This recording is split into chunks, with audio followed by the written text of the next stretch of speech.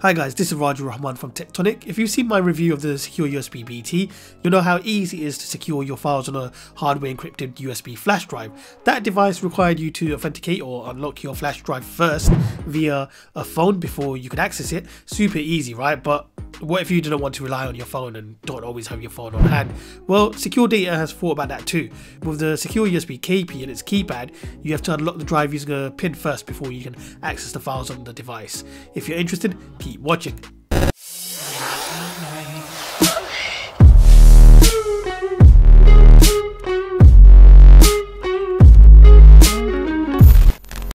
This is the retail packaging for the SecureUSB KP. You can see the flash drive itself through the transparent plastic packaging. This is of course the 8GB version, but you can also buy up to a max capacity of 64GB. These USB flash drives are obviously not intended for very large files, so if you did need something with higher capacity, you should look into the SecureDrive KP or even the SecureDrive BT, which I've already reviewed on this channel. You can get a whopping 8TB SSD on that if you wanted. But let's get back to the product on hand. Let's get this packaging open. So here's the flash drive with the protective sleeve. The flash drive looks seriously cool. It looks really futuristic with the 11-button keypad here. With the protective metal sleeve on, the flash drive becomes dust and water resistant up to 1 meter. It's IP57 certified, so you can be confident it's built to last, as long as you don't go scuba diving with it. I have to admit, I do like this device in black. It just looks a little more minimal and modern. You've got SecureUSB branding on the top. Of course, when it comes to weight, with the sleeve on, it's only 22 grams. At 78 by 20 by 10 millimeters, it's taller than the SecureUSB BT, but that's not surprising considering this actually has a keypad on it. Here are a few more flash drives just to give you an idea of the size. Yes, the KP is definitely bigger, but it's not even worth thinking about. All these devices are portable, and even though the KP is slightly taller, it's still very small relative to anything else you might be carrying. If you take into account it's hardware encrypted, it's rugged, has a built-in battery and a keypad, then it's actually remarkably small. Now if we go back to the USB KP, you can see the 11 keys here on the front, 10 alphanumeric keys and an unlock lock key. There's also an LED indicator on the top to show you the lock status. Around the back of the flash drive you have the part and serial numbers. All the specs are up on the screen, so as usual feel free to pause if you want, but the key specifications are as follows. It has AES XTS 256-bit full disk hardware encryption. It's FIPS 140-2 level 3 validated, which means it follows strict guidelines for physical tamper resistance. The interior parts are covered in epoxy to prevent media removal by hackers.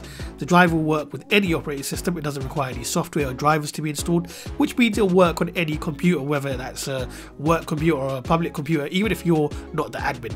It's got a USB 3.0/3.1 and 3.2 interface with a stated read speed of 152 MB per second and a write speed of 118 MB per second. We will of course test the read and write speeds a little later on in the review.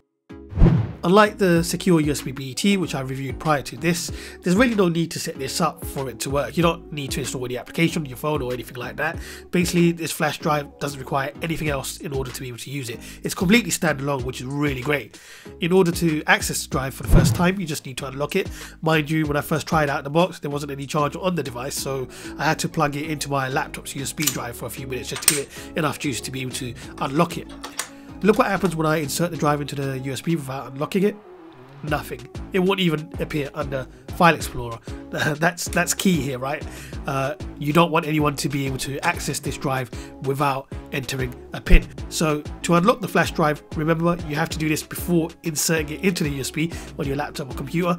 Press the key button, enter the default pin, which is 11223344.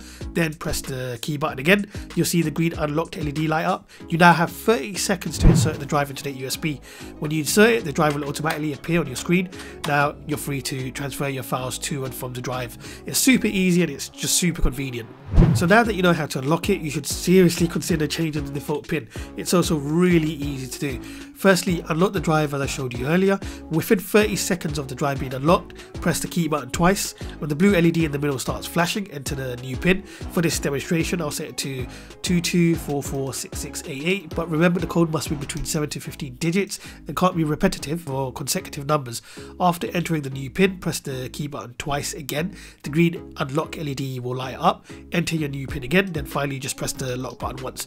The red locked LED will appear and your pin will have been updated. Just make sure you don't forget that pin, because if you or anyone for that matter enters an incorrect pin 10 times consecutively, the flash drive's brute force detection will trigger, at which point the PIN and encryption will be deleted. Basically, all your data will be lost forever.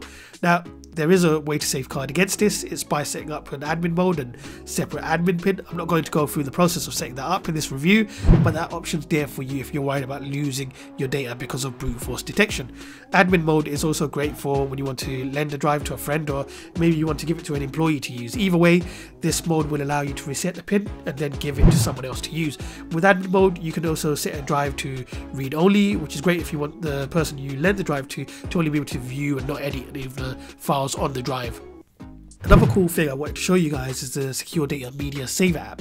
You'll need one of these adapters which SecureData sell on their site. For this demonstration, I'll be using the USB Type A to USB-C adapter. Just plug the SecureUSB KP into it, then unlock the drive with your PIN. If you have the Media Saver app installed, it will load automatically and then search your phone for photos and video. Once that's done, you can transfer all your media over to the SecureUSB KP. The app isn't restricted to just the SecureUSB KP. I mean, it will work with other drives for SecureData. It just makes securing your media that much easier. So what speeds did this achieve on CrystalDiskMark, I hear you ask? We got a sequential 164.91 MB per second read speed and 83.95 per second write speed. The read speed is faster than the stated read speed of 152 MB per second. Unfortunately, the write speed is a little slower than the stated speed, but don't get me wrong, encryption adds some performance overhead, so with that in mind, it's still plenty fast. Overall, I believe the SecureUSB KP is a great solution for consumers who actually care about security. It's so easy to use and convenient, it just makes complete sense if you need something to secure your data. When it comes to performance, the write speed might not be as fast as the stated speed, but in all honesty, it's still really good if you appreciate the fact that it's encrypting your data as you transfer files to it. In my testing, I found it to be just as fast as a bog standard non-encrypted flash drive, so you're not losing much in transfer speeds. On the subject of bog standard flash drives, yes, the SecureUSB KP is significantly more expensive than one of those, but don't forget what you're getting here also offers significantly more in terms of security. And of course, this just looks so damn cool. Come on, look at that keypad. If you're interested, I've placed links to purchase the SecureUSB KP in the description below. This has been Raju Rahman from Techtonic. Thanks for watching. If you enjoyed this video and it helped you, please subscribe and like. That would really help me out. And don't forget to check out these other videos too.